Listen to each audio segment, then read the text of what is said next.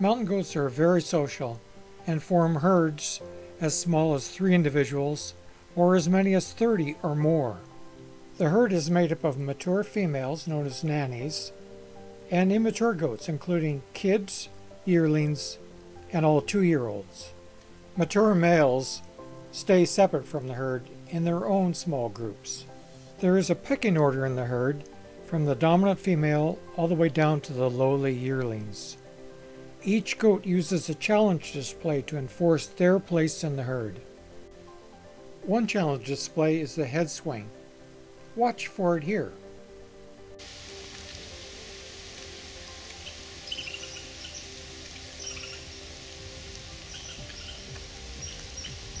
Another key factor in the herd is what we call personal space.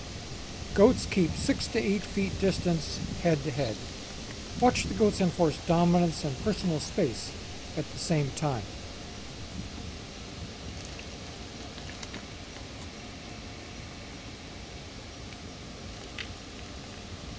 Watch for a ricochet effect as the moves of one goat affects another nearby.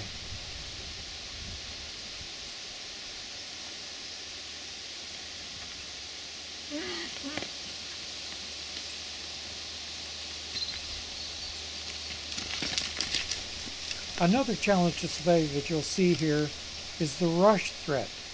That's when a goat will put its head down and move towards another goat. Another challenge is the present threat.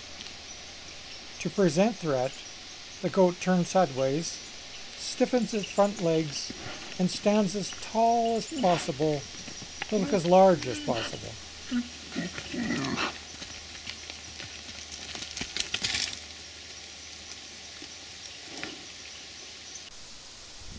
The current year's kids are protected by their mothers and are generally not subject to challenge displays regarding dominance or personal space within the herd.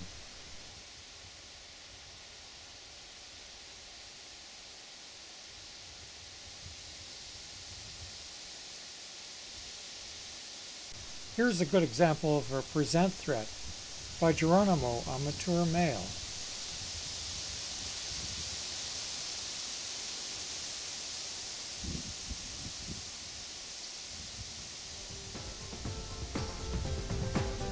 In this display, the goat rips up grass or brush using its horns.